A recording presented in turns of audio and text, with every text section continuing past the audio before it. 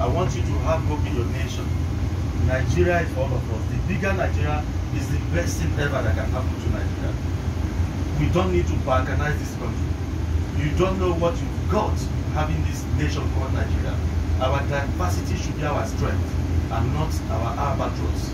The diversity we have is the best thing that ever happened to this nation. Let us make it work. Let us not engage in playing games. Let us not engage in stigmatization of ethnicities. Let us work as Nigerians. The Americans, America is the melting pot of all ethnicities in the world. You have Igbo America, Yoruba America, Hausa America, Fulani America, and Anglo America from England, Russo America from Russia, and all over the world. Yet, when they get this passport, they profess America.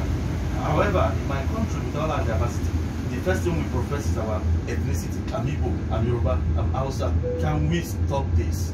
This country can be better than it is. It is not the fault of government.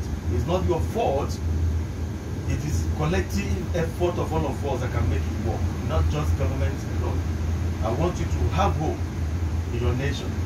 I want you to have hope. Do not lose hope. Do not feel that the worst has come to happen. We've passed through this stage before. Let our diversity be our strength, and this country will remain great.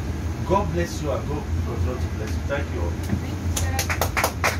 Thanks, sir.